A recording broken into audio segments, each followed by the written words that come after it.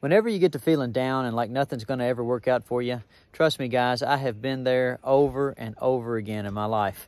And I just kept plugging away, thinking that one day, if I just kept putting that work in, that, my dreams would come true. And sure enough, over the course of time, I was able to build a good business and a good family. And all you have to do, guys, is just get up early, put that work in, and remember, no matter what, Jesus loves you. And in America, that's all you need to be successful.